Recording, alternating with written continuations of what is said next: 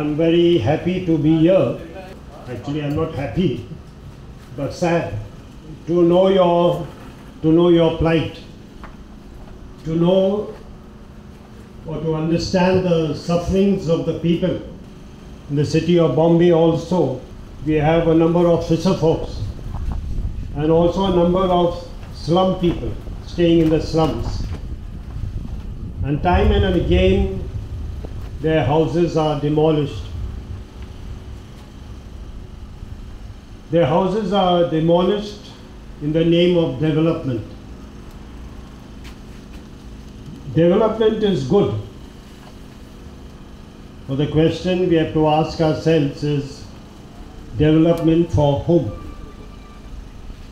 Is it for a few people, or is it for the majority of the people?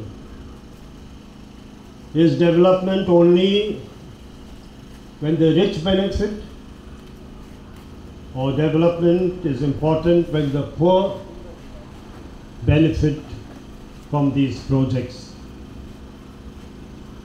I would like to congratulate you for taking up this issue, because as you said, it is the survival of the people. The people's houses and livelihoods are being threatened, and therefore I would like to congratulate you. You may succeed or you may not succeed,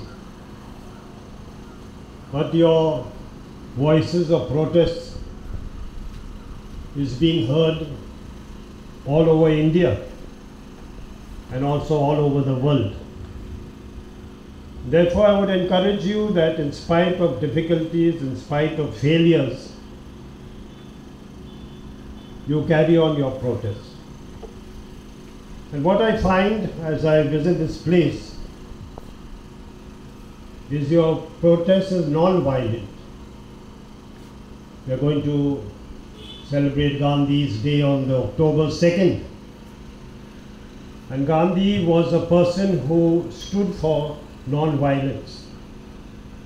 And I would like to congratulate you because your protest is non-violent, following in the footsteps of Mahatma Gandhi.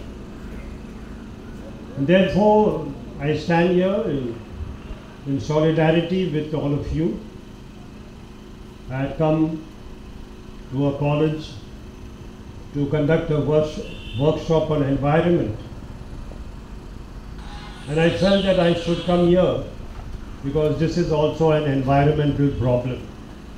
And therefore, I stand with you, I am with you, and especially my prayers are with you, because God can work marvelous deeds in spite of all our weaknesses, in spite of all our failures. If we believe in God, then surely He'll protect us. He will see that what is good for the majority of people will be implemented. So once again, congratulations. I am with you, and all the best. I know the protest is long, it will not be over soon, but I am with you in your struggle, and may God be with you. Thank you.